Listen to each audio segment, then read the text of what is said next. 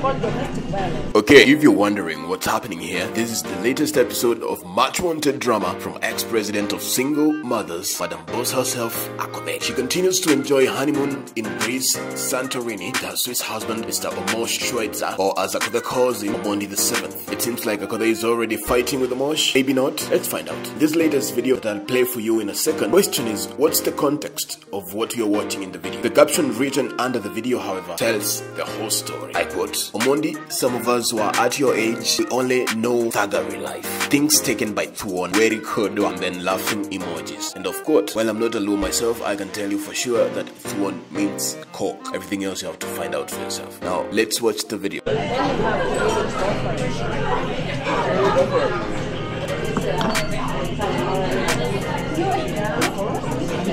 I will make up your white shirt all over the place.